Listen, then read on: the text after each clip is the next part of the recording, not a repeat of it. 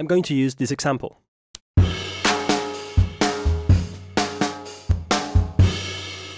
Okay, the first track contains the drums, and the other track is a clap sound, to which I'm going to apply the delay. Okay, now let's do the math. This is the formula we need to know. Take the 60 seconds you have in a minute and divide them by the tempo or beats per minute, and the result will be a time in seconds which you'll need to translate to milliseconds. The tempo of my drums is 125 beats per minute.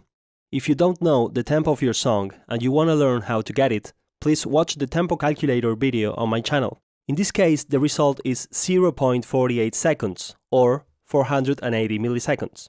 Let's go back to the project. I have a delay applied to the claps. Let's set the time in 480. In music theory, this will mean one repetition for every quarter note.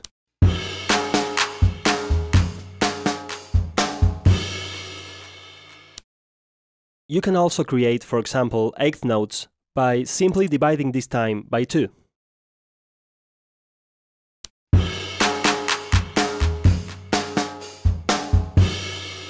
Or 16th notes, dividing the number again.